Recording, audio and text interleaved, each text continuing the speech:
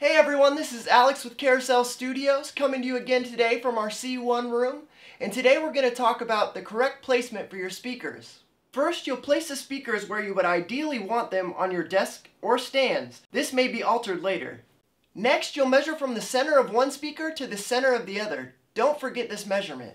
Next, you'll use that measurement to measure from each speaker. Mark an X on the floor in the middle where they cross. The distance between each speaker should be the same distance between the speaker and your ear. From this point, you'll either need to adjust your chair height or your speaker height to make sure the speakers are at your ear level. After these few steps, you'll have properly placed your speakers and you'll be able to accurately hear the stereo image.